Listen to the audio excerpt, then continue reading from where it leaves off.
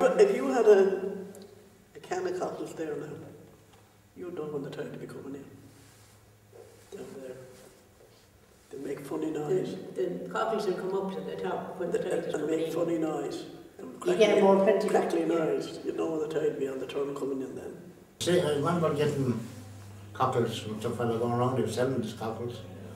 And I had them in a sweet can at home, with half a sweet can full, I suppose. And they'd open up when you put the lid on the sweet can. But the minute they got filled in, you'd hear that just cracking with close up.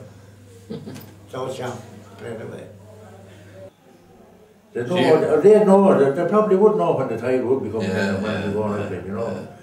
But they kick up go on. They kick up an odd record, they had them in a book of Ranger, they kick up an odd record. Yeah, but you see, we'd say now you went down there today and the tide wasn't in, do you see? That you wouldn't get him at all. But about an hour with the tide coming in any amount of them, the cockles had come up.